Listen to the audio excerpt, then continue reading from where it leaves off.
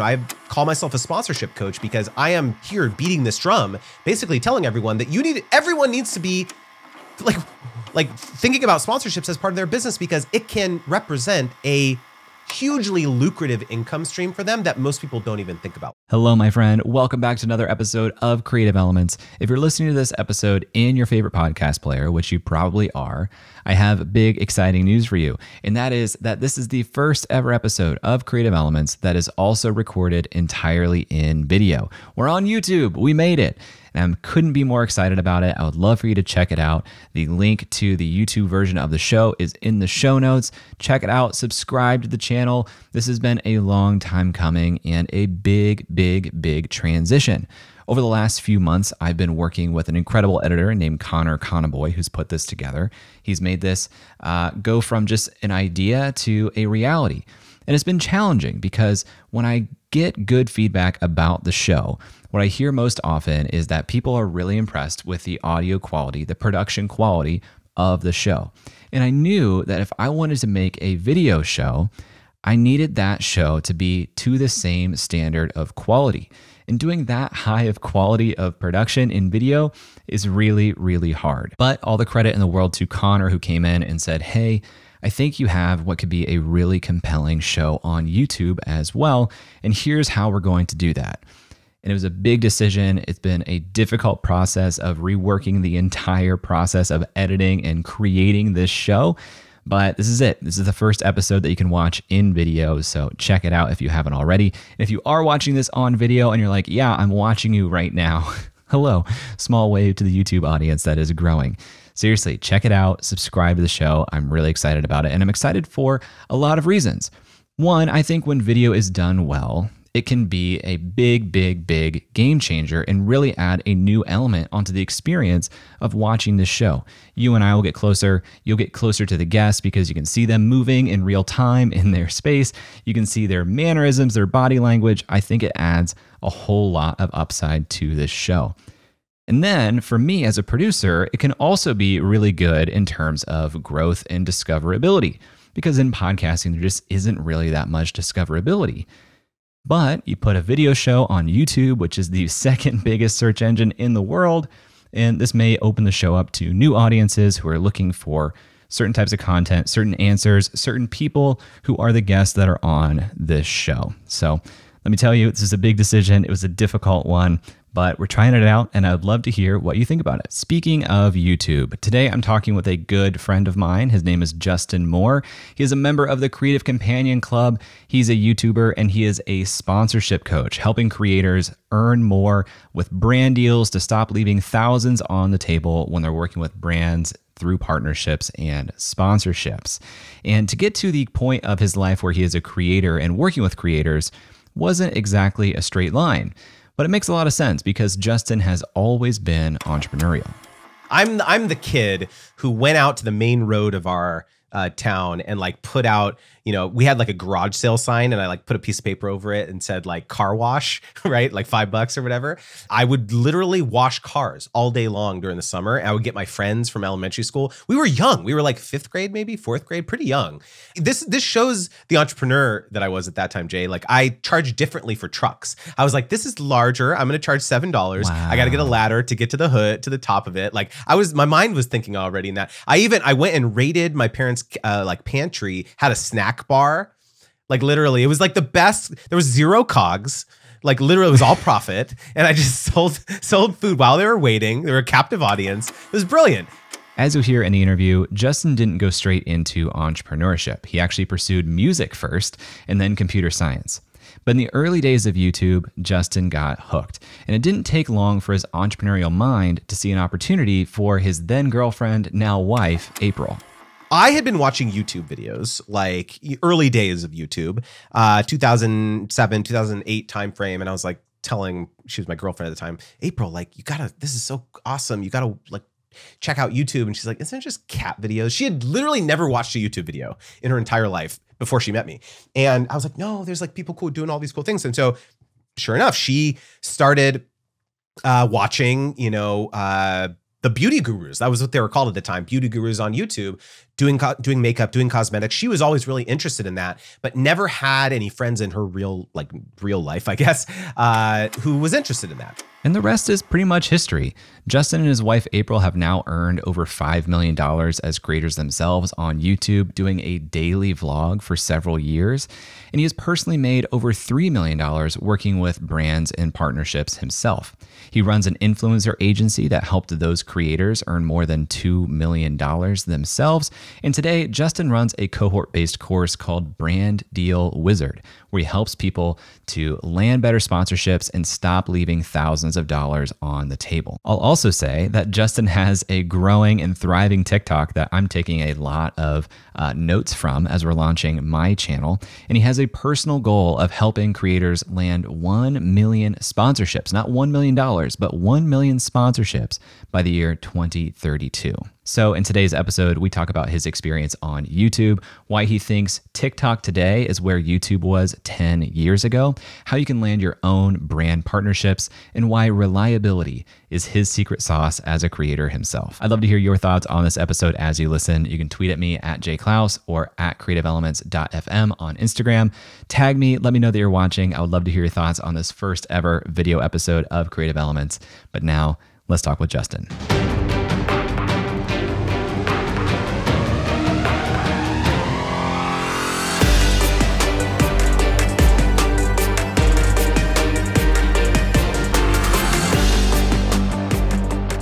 I was an engineer, computer science from UCLA. So I very much got out thinking I was going to be a programmer, basically engineer.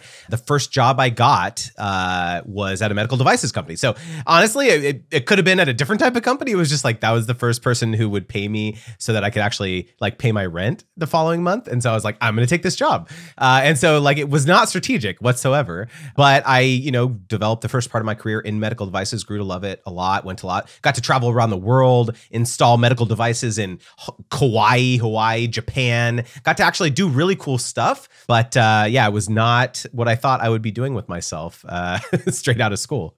Are you allowed to say what kind of devices we're talking about here?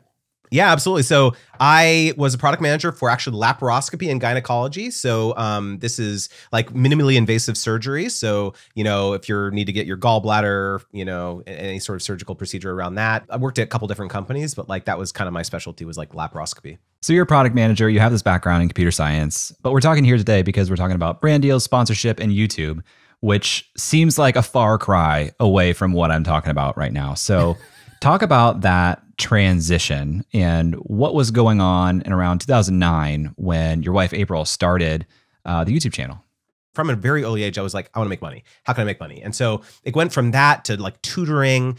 I was tutoring kids throughout high school. And then when I went into college, this might surprise you, Jay, but from a very early age, doing all this stuff at the same time, I was absolutely sure that I was going to become a professional musician.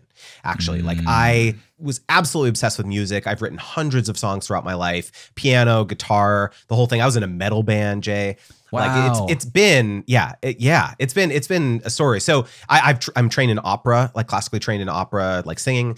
And so it very much has been, maybe by on the B side of this podcast, I'll sing some songs. Let's say if I'm Jay Kunzo right now, I'm making you sing. I won't do that to you. So it's just it was so interesting because there was this inflection point where I was like, okay, I have to make a choice. I'm applying to colleges. Am I going to be a musician or am I going to be an engineer? That was the choice. And my dad, bless his heart, he's an engineer by trade. And so he very much was did this grand bargain with me, which basically was I will pay for you to go to music school if you first get an engineering degree. And I was like, and so I was like, that was that. So I got into the UC Santa Barbara School of Music and I got into the UCLA engineering program. And so I was just faced with this very, very challenging choice of what am I going to do with my life? And I ultimately chose to go down the path of going to UCLA. My logic was I'll be in LA. I can still do music stuff while I'm going to engineering school, and I'll have a backup plan, basically. The craziest thing that happened, Jay, was that I was so anxious to get out of college and just start my life and do music and all this stuff. I still was thinking that's what I was going to do. And so every single summer I took classes and I graduated in 3 years with an engineering degree that was in 2007. So if you remember what happened in 2008, I was so lucky that I did that I graduated early, because all of my friends who graduated in 2008, which is when I should have graduated, could not find jobs. It was just so weird the way everything worked out. It was like, I could not have planned it, obviously. Honestly, it's very strange. Like, my life has always worked out that way, where it's just like through happy accidents, or just kind of putting myself in positions to succeed and really just like working hard. And I've always kind of avoided catastrophic things happening to me. It's a very weird way. I've never actually thought about that until just now. But like, there's actually been several of those moments where it's just like, wow, I'm glad that I graduated a year early, or else I've been screwed. So anyways, I honestly, so that was what led me to that. I was in medical devices, graduated, worked doing that for many years, met my wife, April, while I was in school. She was a preschool teacher at the time. And so I was 20, she was 21. We were really young. By the way, we met on Yahoo Personals, which doesn't exist anymore. I heard the story of CX and it was phenomenal. Yes. Started getting really, binge watching all those early YouTube creators. And I kept telling her, I was like, you should do this. You have a great personality. You would have a lot of fun doing it. I can help you with the technical stuff, like with the cameras and all that stuff. And for about a year, I was like working on her, prodding her, come on, you got to do this. And so finally I think around 2009 was when she started her first channel. She made her first YouTube video. It was on our webcam. I think it was probably like 140p or 2. I don't even know. It's terrible. It was so pixelated. Not enough P's. Yeah. And we edited the first video on Windows Movie Maker. And it was just terrible, but it was like letterboxed, the early days of YouTube. It was not widescreen. Yes. And so like anyone who's listening who remembers those days, there was no way to make money on YouTube. There was no partner program. It was very much a hobby. Being an influencer, that word was not around yet. Influencer marketing. It was none of these things. None of us had any idea what we were doing. Truly, we were just, having fun, and I was very much kind of in the background for a long time, just helping her with the technical stuff. And it really was when brands started reaching out, offering free products. That was the first thing. It was like, hey, we'll give you this free thing. And she was like, yes, ka-ching, right? Like this was like free beauty products, free like hair, curling iron, like all this stuff. Stoked. We were like young college students, didn't have any money, or like, recently graduated, scraping by basically. And so like to get free stuff was just, we were stoked out of our mind. Well, she was stoked because it was a beauty channel, obviously. After a quick break, Justin and I talk about his experience getting paid actual cash for the first time from a brand. And later, we talk about what you should know so that you can land your own brand deals. Right after this. This episode is sponsored by, recorded with, and made possible by Riverside. Riverside is the leading platform to record studio quality remote podcasts and video recordings from anywhere. I can rarely get together with a guest that I have on this show, but using Riverside makes it seem like we are right there in the same room. And that's because Riverside records locally on each person's computer and then uploads that to the cloud. That means that you get individual files for each audio and video track for each participant, and you maintain the highest quality in terms of audio and video. That's really important to me, and all of the video footage that you see here was recorded in Riverside. And it's super easy to use, not just for me, but for my guests also. All I have to do is send them a link. They click that link. They can start recording with me right away. No download or account required. I was already using Riverside for the audio-only version of my podcast, but when we started to move to YouTube, it became a total no-brainer. It was super important to me to have the highest quality audio and video to make this show as good as possible, and Riverside was the no-brainer best solution out there. Another thing I love about Riverside is how easy they make it to create video clips from your conversation. If you want to promote your show in short form video on TikTok or Reels or YouTube Shorts, you can do that really easily right inside the Riverside interface. And I'm not the only creator who loves Riverside. I'm just one alongside 70,000 others, from individual creators like Guy Raz and Gary Vee to organizations like the New York Times and Spotify. Fans of Creative Elements can save 15% by going to creativeelements.fm/Riverside and using promo code ELEMENTS. That's creativeelements.fm/Riverside. Use promo code ELEMENTS to save 15%, or visit the description down below for a link. Welcome back to my conversation with Justin Moore. Before the break, Justin was just beginning to tell us about his experience with his wife, April, being offered cash for the first time for working with a brand. I distinctly remember this, that they agreed to pay us $700 a month for 3 or 6 months, which even today is a lot of money. Yeah, that's and great. The deal was like, a certain amount of, posts, inclusions in the products and the YouTube channel for, every month and all that stuff, and, linking back to their site and all this stuff. And so we were gobsmacked. When I tell you we could not believe it, that this brand was going to be willing to pay us this much money, we just simply couldn't believe it, Jay. And so like that was one of the initial triggers for us, was like, or the catalyst to think like, this could be something that is a lot bigger than we think it is. And how long were you guys uploading before that conversation happened? Probably 1.5 to 2 years, the paid conversation. Yeah.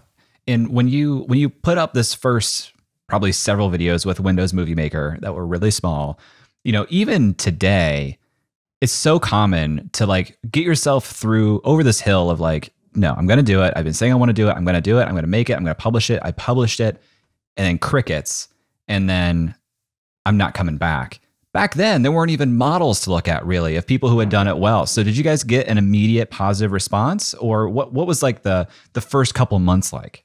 My wife is a hustler. Like in the early days, like, this was the Wild West. No one growth hacking strategy. None of that existed in terms of like how to grow a channel. We kind of laugh thinking back on it, but it was like, you would like spam comment sections of other people's videos, or there used to be a messaging feature on YouTube, for those people who remember that you could actually like, people who would follow you could send them a message. Oh, thank you so much. Or you could message other people, and she would be up till 2, 3. I remember this distinctly. One of the reasons that I still wear an eye mask to sleep, Jay, is because my wife would be up until 2, 3 in the morning, sitting up in bed with her laptop, messaging people on YouTube, replying to every comment, and she had the light on, and so I had to start wearing an eye mask because I couldn't sleep. And so it's a funny reminder of like that time in our lives where we were so hungry. We were so hungry to like grow this cool thing that was becoming a part of our lives. And so I just remember those days that it was very much just grit and sweat. And you talk with and work with a lot of creators now. I would love to hear, do you think that same mentality, that same hunger, grit, and sweat is still necessary to the same degree today? I think that you can work a lot smarter today than we did in the early days, because we had nothing to go off of. We would go down a rabbit hole thinking that this one thing that we were doing, like, oh, we're going and replying on other people's videos and trying to do it within the first like 5 minutes it was uploaded to like, get visibility at the top of their comments, section or whatever, like this type of thing. The advantage now is there's such a tremendous wealth of information about what works well and what doesn't. Like if you wanted to grow your Twitter presence or something now, you could take any number of courses, go follow the thought leaders on Twitter, just follow people who are doing it well. And you could like reasonably discern what would be a good growth strategy for your own niche as a creator, I would say, right? But in the early days of being a creator, making content, being on YouTube, again, there was no playbook. Yeah, I agree. I think you still need a lot of that mentality. I think it just looks different today. Instead of the YouTube DMs, it's collaborations with other people or engaging on other people's videos. But like, I still see the comment and DM hustle for people who are making it now on Instagram, for example, Twitter. Like, I feel like that attitude and mentality is still pretty necessary today. It just looks different.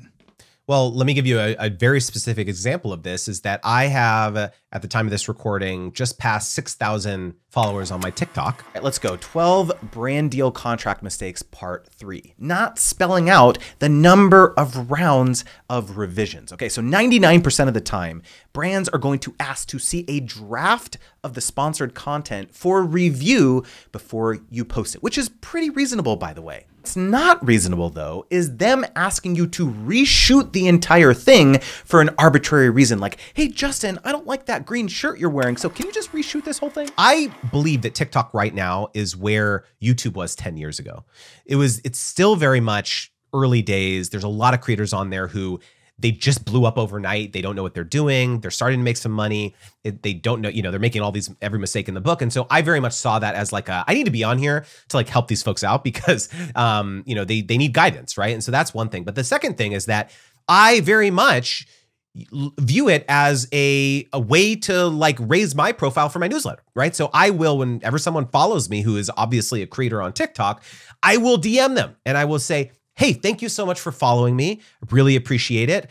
Also, if you might be interested, I share paid sponsorship opportunities every week in my newsletter. Click the link in my bio. Right. And I cannot tell you, just from doing that, I've grown my newsletter to almost 5,000 creators very, very quick. I went from 2,500 like 3 months ago to almost 5,000 now. And I attribute that tactic very much to that because people are hungry for this information. So a good example is that I found a tactic and I'm doubling down on it because it's clearly working. Fast forward a little bit in your story. I read on your about page at creatorwizard.com that at one point, 95% of you and April's income was YouTube income and 5% was brand deals. And you started to want to diversify. So talk to me about that and how that shift happened and why you're even worried about it. Because a lot of people might already be monetizing in some way that is 95% of their income and aren't thinking about brand deals at all. The particular space on YouTube that we were in was the family space, and it's very much driven by life milestones, right? There was a tremendous amount of interest when April first got pregnant, following the pregnancy journey, raising our small kids and the parenthood journey and all that stuff. And then, buying a house and there's all these like tentpole moments that people get really excited about in this particular content vertical. Can you give some context as to what numbers might have looked like for the channel at that time? Yeah. Too? At the height, we were making $25,000 a month on our YouTube AdSense. And this represents several million views. Probably on average, we were doing, 100 to 150,000 views per video. Wow.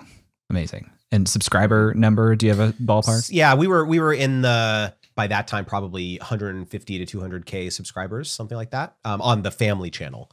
Yeah, I remember when we got an email one time, I'll never forget this. We were shopping in the mall. We were in Forever 21. I don't know why I remember this. And we got the email for our statement of shortly after the birth of our first kid. And I remember opening the statement. Previously to that point, I think our max was maybe 10,000, 15,000, something like that for just views, AdSense, right? And I opened it and I was like, does that say 25,000? I could not believe it.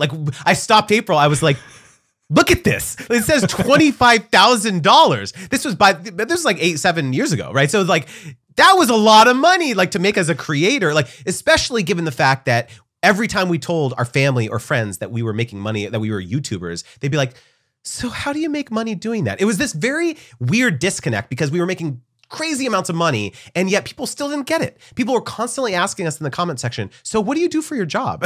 And we just would be like, we are creators. This is people get it now. You see paid partnership with blah, blah, blah on Instagram. People get it now, but in the early days, people didn't. So, at that point in our business, I bring somewhat of as you can tell, a business mindset to being a creator. I always have because that's my background.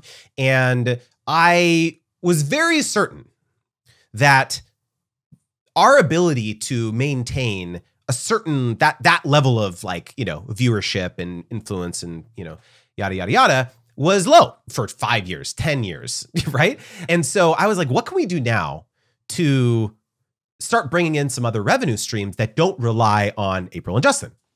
That was the thought experiment, right? We experimented with different things, a product line. We launched a product line called Saturday Sunshine. We had mugs and tumblers and canvas bags and all this stuff, trying to create a brand that lived apart from I trademarked it, did the whole thing, Jay. That's amazing. And yeah, actually just let that trademark expire, by the way. It was the end of an era. But so that was an example, right? Of trying to diversify the business. And then by this time, we were working with a lot of brands, doing partnerships and so on. And I was like, we have all these friends who are also great creators. Why can't I just go to the brand that we just worked with or the agency and say, hey, it was awesome working with you.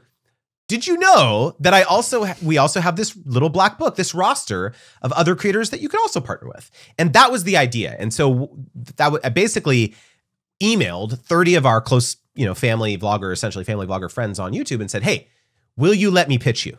And say that, if I can get you some business, is it okay if I say that you're part of Trending Family? It was completely non-exclusive. I was not managing them exclusively. They could do other deals, but it was just give me your permission to just put you in a deck and say you're on my roster. That's how we got the traction in the early days. And it was that early credibility of saying, hey, I'm Justin from AprilJustinTV.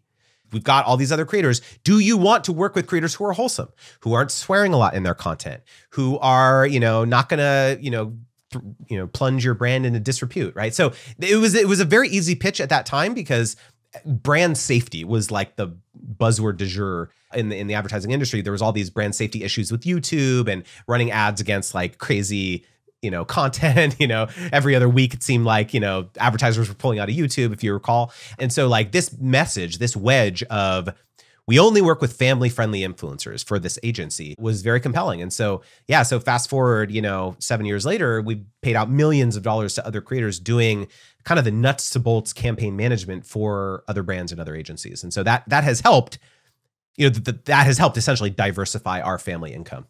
For folks who aren't super tied into YouTube, I think I remember this correctly. Brand safety was coming up because there was essentially propaganda and hate speech happening, and AdSense was just serving it on those videos because YouTube didn't recognize it as different content. Is that right?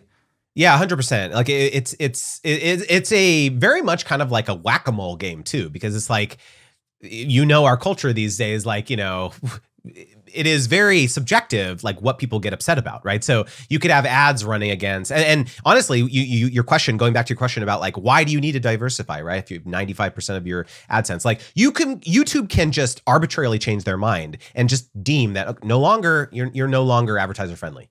And so they're going to limit your monetizable inventory of your videos. And that could not have, maybe it wasn't true 2 years ago, but it's true now from a pop culture perspective or a cultural perspective, right? And so that is the existential risk as a creator on YouTube in particular, I think. What's really interesting in doing some of the research for this interview and listening to some of your other conversations, it's becoming more and more clear to me that creators who really came up in the video ecosystems, YouTube, Instagram, TikTok, AdSense, and brand deals were like the monetization strategies.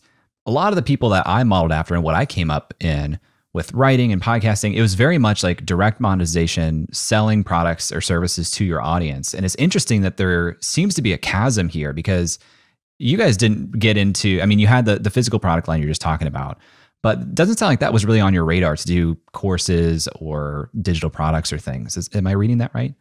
You want to know something hilarious, Jay? We tried it about 7 years ago. Right before we gave birth, so 8 years ago now. My wife and I created a a membership. And this was something that people would have to pay. And so basically people were flocking to us for like advice about their relationships and all that. They looked up to us in terms of the relationship that we had. Because we used to do these videos. It was kind of almost like a Q&A around our viewpoints around dating and love and marriage and all this stuff. And people just absolutely loved it, right? And so we actually got approached. This is what happened. We got approached by a company being like, hey, we've seen these videos that you guys create.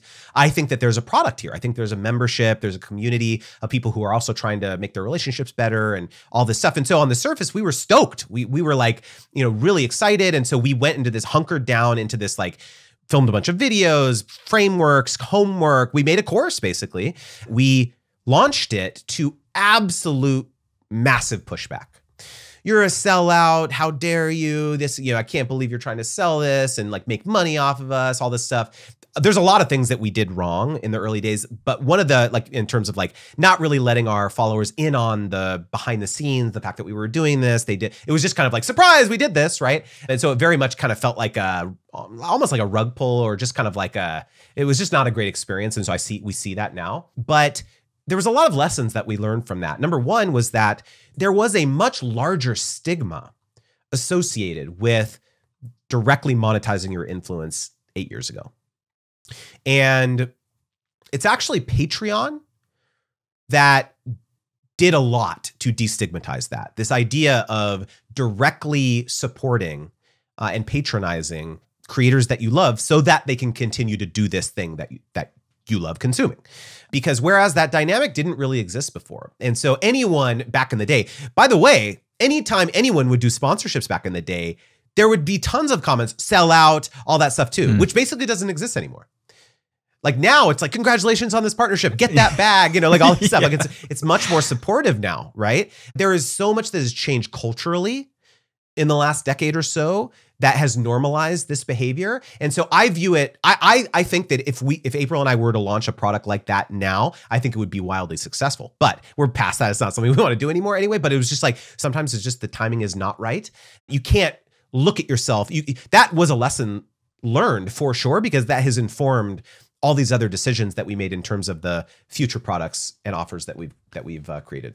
I'm so glad you shared some of that, because I think there's a real survivorship bias in the stories that we hear from creators where we don't talk about the thing that failed for whatever reason, why it failed. We see all the things that like went perfectly, and then we're a newbie solo creator and we launch something that doesn't go well, and we're just like, well, I guess our story isn't the same. I guess I couldn't do it the way that you did it.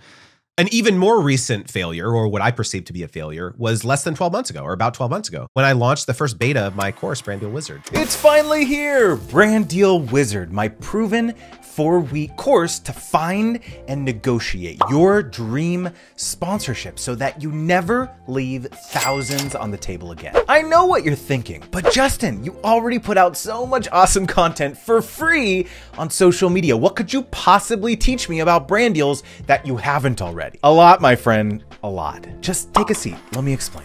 My very first beta of the course had 3 paying creators, and I was devastated. I thought to myself, like, man, like this is not what I spent all this work for the last 6 months studying sales page psychology, copywriting, all this stuff.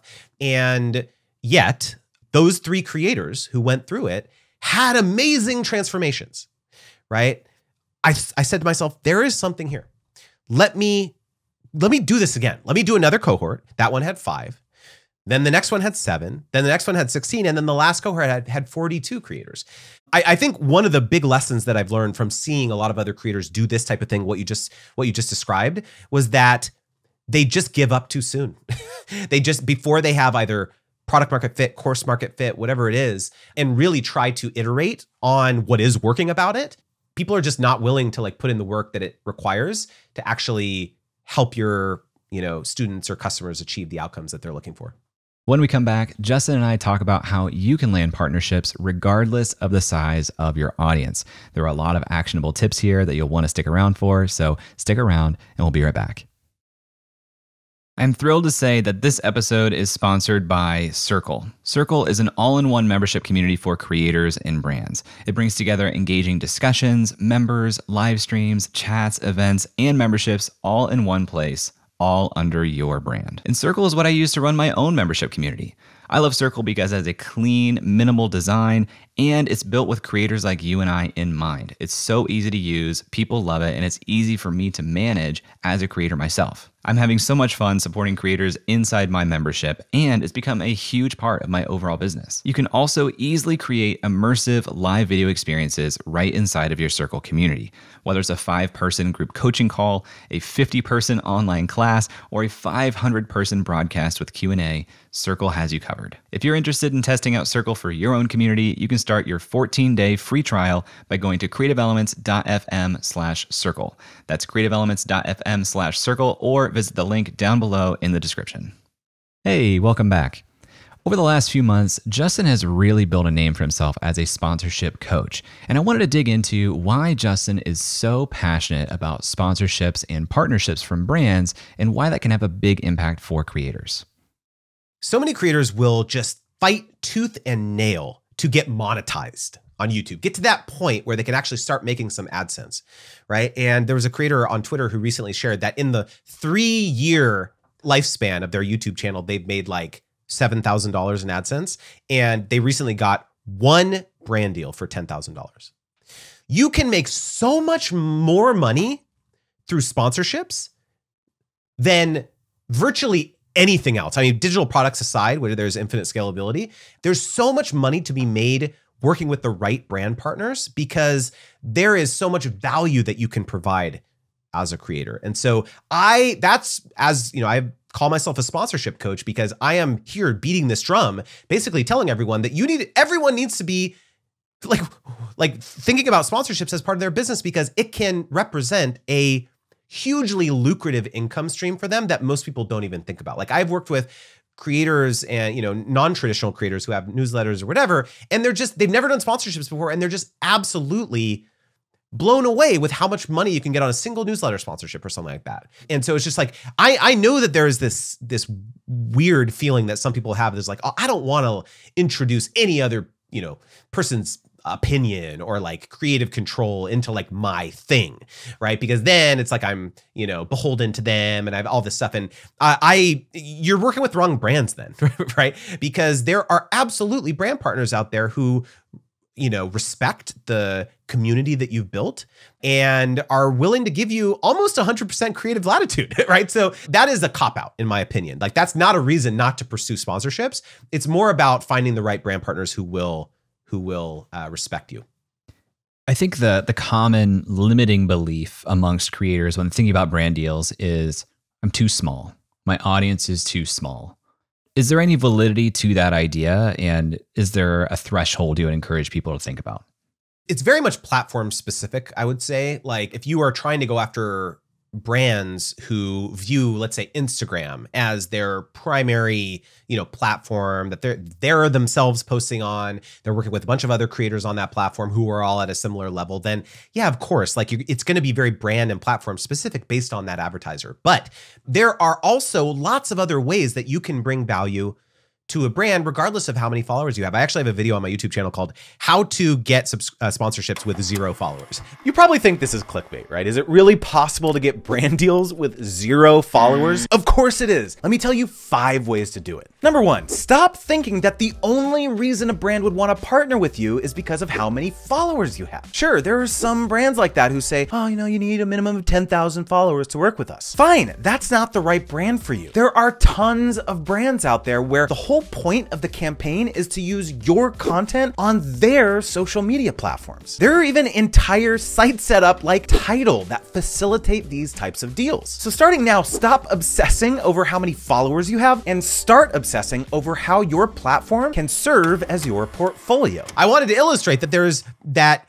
your expertise, the things that are banging around up in your brain around how to have a robust presence, an effective presence on social media, do not require you to have 100,000 subscribers, right? So for example, let's say that you have a dream brand. Maybe you have a couple thousand followers on Instagram or YouTube or, whatever.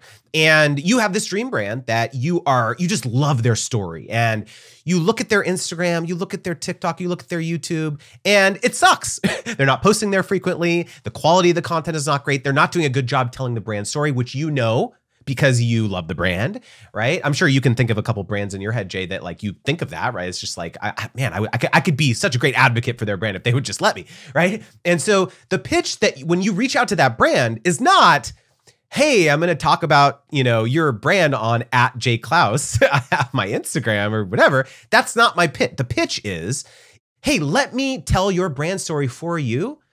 And you will utilize that content on your platforms, or you will utilize it for paid advertising, right? And so, posting on your platforms or in your newsletter sponsorship, that can still be part of the proposal. But the whole point of it is not about leveraging your organic reach or distribution on your page, right? It's about how you can help them tell an effective brand story in a way that would be very difficult for either them to do it themselves or for them to hire a production company who is quite detached from their story. Who better than to do it than you? And so like, that's just like a very simple example of like how you can get paid a lot of money, by the way, because now you're saying, hey, I'm going to do this for you. Yeah, it's going to be $5,000 a month because it doesn't matter how many followers you have at that point, because that's not the thrust of your proposal.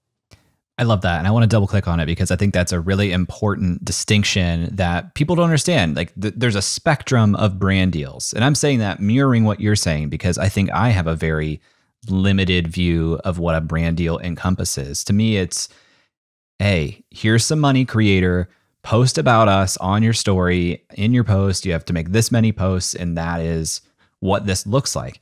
But it sounds like you're talking about a much broader spectrum of possible collaboration types, designs for creators. Can you elaborate on what some of those other types of brand deals could look like?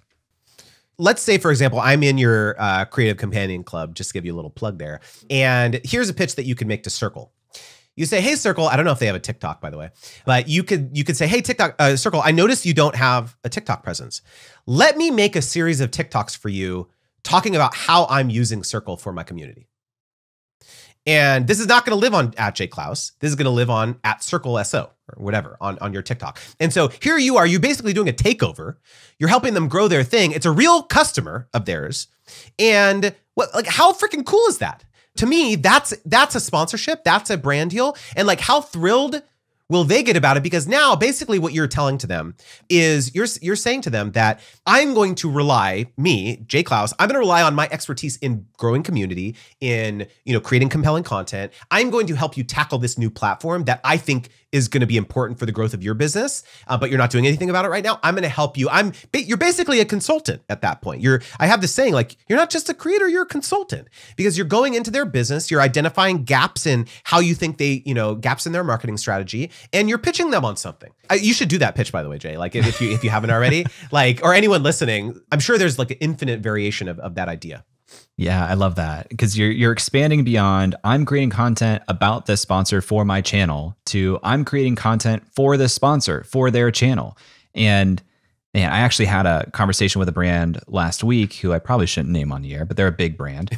And they wanted name them. Okay, name them. They wanted to license some of my course content, and they wanted to bring me in to talk with their users. And I was just like, whoa. And then she was telling me about how in the past they've custom built courses by hiring a 4-person agency to come in and produce the course. And the dollar signs just ringing in my head of like, that sounds incredibly expensive, so much more expensive than licensing my content and paying to bring me in. And these brands are doing this type of thing all the time. They're hiring people to create this content, agencies who are paying an entire staff, so their rates are a lot higher. And it just never crossed my mind that is an opportunity for creators to work with brands. There's this idea called your BATNA, which is your best alternative to a negotiated agreement, okay? Basically, it's like, if this brand, who, just like you said, who's reaching out to you, weren't going to hire you, weren't going to license your course content, what are their alternatives, right? They've got to go out there and hire this agency or hire a production company, hire actors or actresses to star in that content, right? They have to, and then by the way, when they pay the editor to make the content, then they have to go pay Facebook, Instagram, YouTube to serve the ad, right? So it's just like, there's so much money that goes into that process. And I'm not saying that that's what you should lead with in your proposal, like, I'm so much cheaper than these other alternatives. That's not it. What I'm saying is that this is where, if you put yourself in their shoes and be like, okay, if I'm the brand, if they don't work with me, where are they going to go? Yeah, maybe other creators, or yeah, maybe they're going to go hire an agency. But it's just like, in your situation, and that thing you just mentioned, Jay, is that you're not just a actor. You have credibility when it comes to community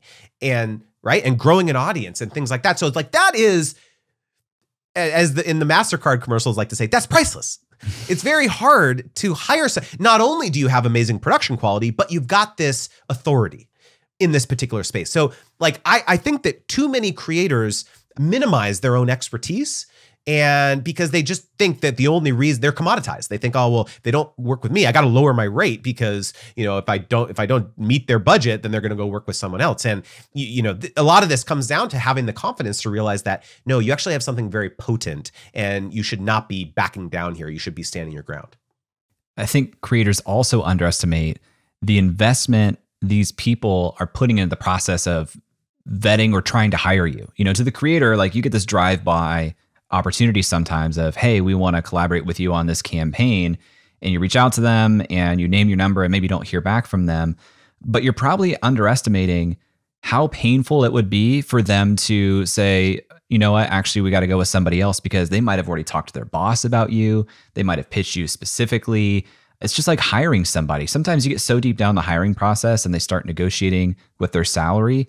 It's more painful to kill that process entirely, find a new candidate, and then have the same conversation again where you might get into the same negotiation again, rather than say, you know what, this is a little higher than what I was looking for, but I can't not work with this person, so we're going to do it. There are so many other reasons why a brand would decide to pay you a higher rate than perhaps someone at a commensurate following or commensurate influence is charging, that have nothing to do with what you think it does, right? So you're, in your mind, you're fixated on your numbers. Oh, my open rates or my click rates or my followers or my impressions or whatever. That's because that's the world we all live in as creators. It's like, that's how we measure the success of ourselves, right? But when it comes to a brand, like, there's all these intangible qualities to partners that they're not going to tell you about, but it's reality. So if you're the person who is responding to every email they send in 6 hours versus 2 or 3 days, you're the person who doesn't give them a bunch of flack when they're asking for a few edits on a video or to the copy on a newsletter ad or something like that. You're the person who, if this is an agency, the brand comes back and says like, hey, I know we didn't have this in the creative brief when we reached out, but there's this new requirement that we have to have in this sponsorship.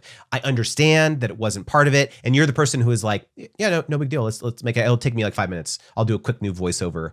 Like, you underestimate how valuable that is, because if they're working with 20 other creators, and believe me, I've worked with thousands of creators in my day, a lot of whom are divos or divas about it. I'm just sorry, this reality that, it's just been like pulling, it's like just like pulling teeth to get every single thing from them to make actually this campaign happen. If you're the person who is just like absolutely easy to work with, what happens?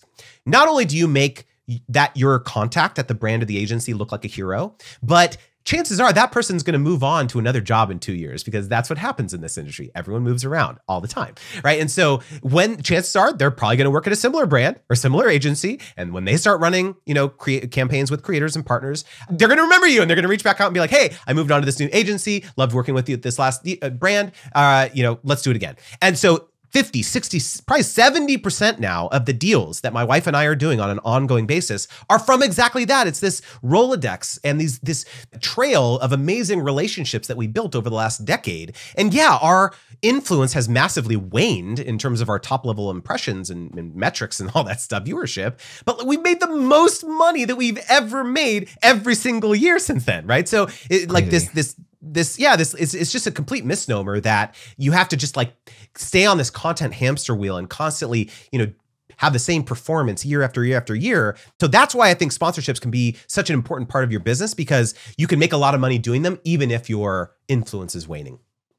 I think every creator listening to this has had the experience of feeling like you're behind the ball and you're coming up on a deadline and you have to do something. I don't know why we expect organizations which are run by people to operate differently. Like, so often people within organizations have a deadline, they have to move quickly. Who are they going to call? The person who responds quickly, who's easy to work with. It's such a low bar to stand out as a collaborator. It sucks, but it's true. It's like such a low bar to stand out as somebody who's easy to work with. And it's a competitive advantage that anybody can take and almost nobody does. Well, that's the thing is like, that's the other reason why I view it as my mission to kind of educate the next generation of creators. I have a mission to help creators big and small land 1 million sponsorships by 2032. So in the next 10 years. And a big reason is that, a lot of creators who are coming up now have never had a quote unquote real job, Jay. They're coming out of college or they're coming out of high school. They blew up on TikTok. They're making money and they don't understand that you can't reply back to an agency with yes. Right? Like that, you just simply can't do that. Like email etiquette, basic stuff. I'm not joking here, man. This is true, right? And so it's just like helping them understand how important that is when it comes to business relationships and how to be professional and how to not take things personally, right? If a brand is saying like, hey, can you remove this? It's not that them saying, hey, you suck or your video sucked. It's no, like the legal team said you can't have a Nike logo on the hat in your video, right? Right? Yes. So it's just like it seems obvious, but to a lot of creators who are just coming up, it's not. So I get the vibe with you that you are an advocate for pitching brands as opposed to waiting for brands to come to you. How do I do that? Okay. I love it. Your email inbox, you have absolutely no control over, right? Whether a brand decides to reach out to you today or tomorrow or never, you literally have no control over that. So if you're literally just waiting for brands to email you, then you're never going to get a deal. You may have, just by sheer like growth, when you hit a certain point, yeah, you're going to get some inbound deal flow.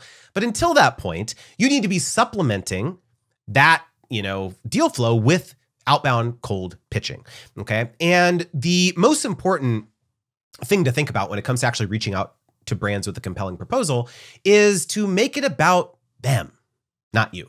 Because what most creators do is they will say, hey, my name is Jay, and I was born in Columbus, Ohio, and I have 6 siblings, and I'm a Sagittarius, and I'm a Cancer. have For the record. my bad. Right. But that's what the 99% of creators do. And that's the pitch they get all day long.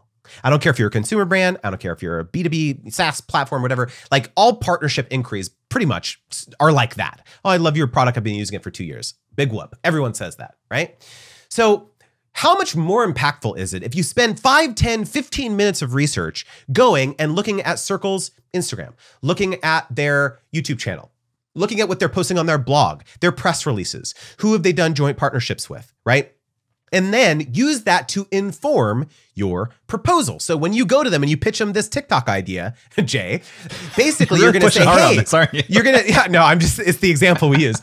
You basically say to them, hey, I saw your VP of marketing at a South by Southwest fireside chat say that they believe that short form video could be an impactful way for them to get to deliver their message. Right? From your research, you found that out. And so you come into them and say, I absolutely agree. I'm actually starting out. I'm doing TikTok right now. I've got this, then that's when you tell them about all your stuff, and this is why I'm the best person to be doing this. I would love to do this for you. X, Y, Z, boom, boom, boom, boom, boom, right? Because I believe that it's going to help you accomplish this objective that you've already identified based on my research. What do you think? That's the proposal. That's the pitch. Do you see how it's not about you? It's about them, and it's about whatever you're proposing is a direct response, a direct solution to this problem that you have already identified, with an assumption. This problem, it's not hard, right? It's not hard to like look at all the breadcrumbs that brands are leaving on social media. Go back and scroll. Instagram is a research tool. Go back and scroll back on their Instagram last June or July and see what they were posting about. If they're posting about the hashtag summer fitness challenge, campaign, chances are they're going to run that again, Jay. Maybe not Circle, but they're another brand, right? Right. So, and you use that as your research. Hey, I saw you were running this last year. Are you going to be running that campaign again this year? I'd love to, activate for you on TikTok doing that. Right. So like you instantly, they're going to think, wow, this creator really did their research. They scrolled back on my Instagram. They looked at our, at our blog, our press releases, right? So it's not hard is the point. It's not hard to do even a little bit of research. So, if you're telling yourself, if you're listening to this and saying like, oh, pitching doesn't work. I every time I message brands, they ghost me or they don't respond. They say no. Well, yeah. It may take you 100 pitches to get 1 or 2 responses because you're pitching in this very uninteresting way. I'm going to be totally real with you. I can get a response 50% of the time, greater than 50% of the time when I do a cold pitch now. And it's because I use this very specific pitching methodology that I teach in my course called the ROPE method. R stands for relevant to a campaign that they're already working on. O stands for organic, meaning you can tie your pitch back to organic content that you've already posted. P is persistent, which means you're emailing regularly, even if they don't respond. And E is easy to execute when they say yes. When you craft your pitches using this framework, your response rate is going to skyrocket. I guarantee it. It really comes down to understanding how to not put extra work on their plate by saying, hey, let's collaborate. What do you think? And they're being like, like seriously, this person's asking me? No, like, what do they want to do? Like, tell me, right? So you have to give them something to react to. So good. And anyone listening to this who's also still doing client services, same advice applies in terms of lowering the bar to just making it a yes or no question. Like you've done the imagination for the brand, for the client. You're saying, here's my pitch. And they could literally just say, yes, let's do that, because you've outlined enough about what this future could look like, instead of like you're saying, I want to collaborate, and then putting it all back on them to imagine, well, how are we going to do that? What do you mean by that? What would that look like? Why you? So smart. And again, the bar is just so low to stand out above the million pitches that this person's getting in their inbox.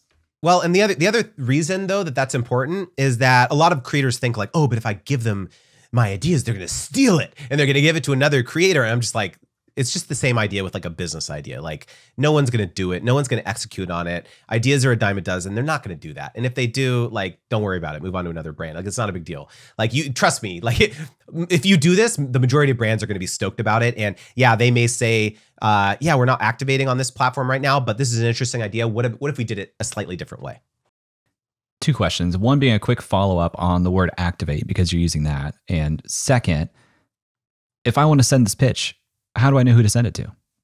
I use the word activate, because that's basically like, I am going to, hire this person to deliver a campaign message on their platform.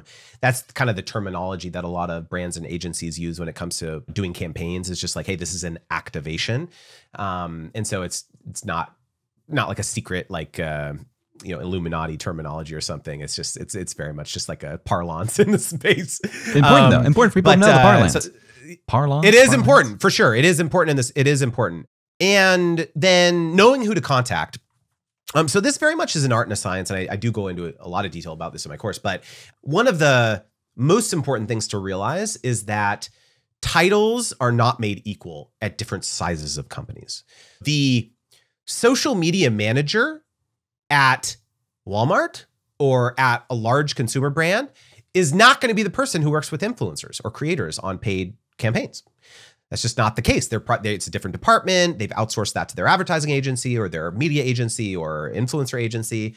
You DMing them and saying, hey, I'd love to collaborate with you. Like you're going to get ghosted. You're going to be left on red, right? And so the most important thing to realize is start getting, and contrast that with if it's a smaller brand, right? Mom and pop shop, 5 people, you can see on their LinkedIn, they don't have, they have less than 10 employees. Yeah, maybe the social media manager or the marketing manager or the VP of marketing is going to be your person.